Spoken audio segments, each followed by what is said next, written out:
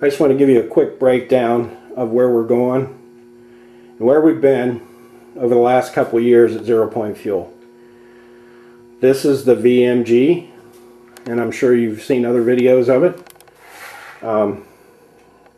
It's about to be torn down and rebuilt into a brand new phase of this design.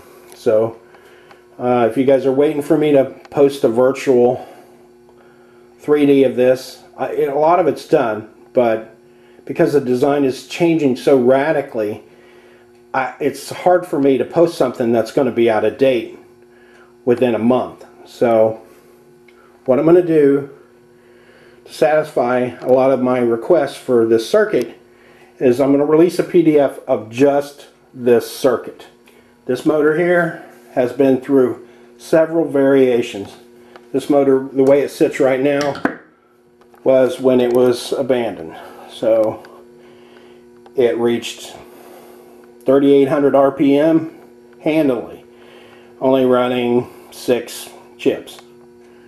So I was able to dump up to 10 amps of power through it, and it just flat out screamed. So it is, for all intents and purposes, going to be retooled from this point. So the little Mini, which uses, instead of iron rods in the form of coat hangers or welding rods, this motor uses these ferrite cores like you would wrap for a filter. Right? You can find these electronics places, suppliers. They're easy to find, and this motor here uses that as a core. And you can see right here how the core is set up. The circuits are fairly simple.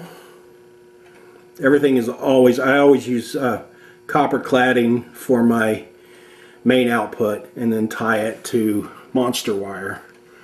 That seems to work the best. So this little motor here is just a charger basically. So I always put circuit breakers on all this stuff. It's best to err on the side of caution.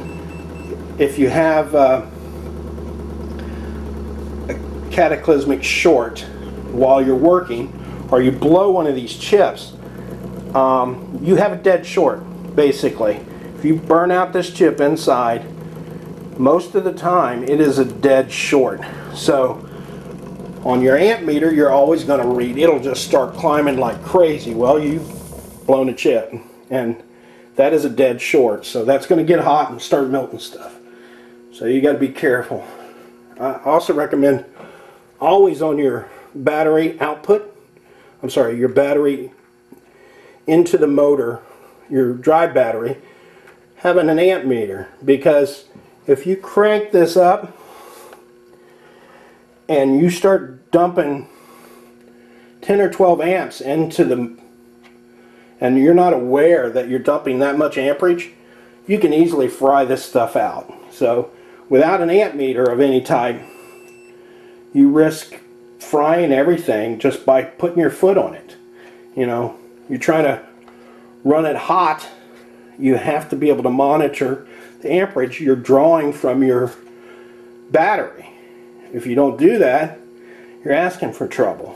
So word to the wise. So that controller and these two motors are about to get scavenged for the next great thing. Everybody's trying so hard to build a DC system, and I just don't understand it. It's always been about making AC power. So it's good to drive this AC motor with the DC solution, but you have to create real AC power, house current, if this is going to work for everybody. So please, just keep that in mind. We're on the verge of some great things. our mandate is to release this stuff open source. So we're not selling out, we're not going anywhere, and look for some new documents soon, including in the next 2 weeks a document explaining this motor controller circuit, which is basically an SG circuit. So any of you guys already building SG circuits, this is basically an SG circuit that's been multiplied, in this case 24 times. It's a little messy.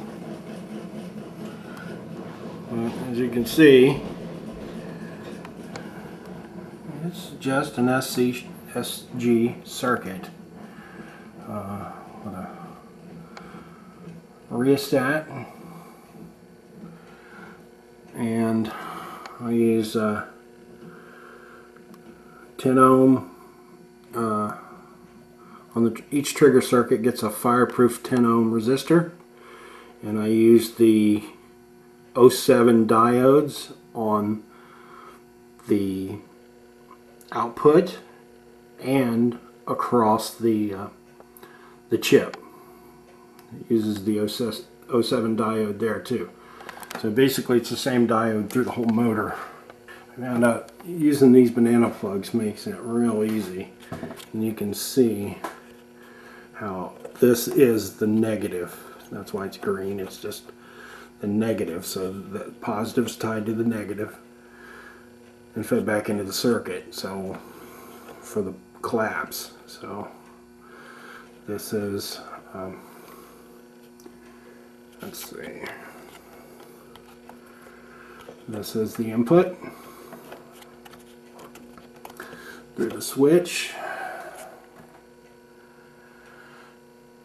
There's a switch which feeds down to this positive, and that's the positive side of the coil. They're all tied together, and in turn runs through the circuit and then is grounded,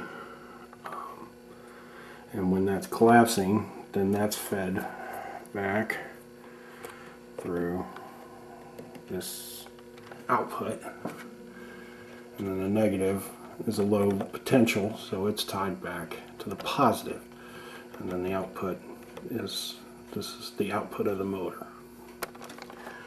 So if that makes any sense. I just want to say thanks to everybody for all their support, and we'll have some new stuff soon. This is Technomancer for 0 Point Fuel, signing out.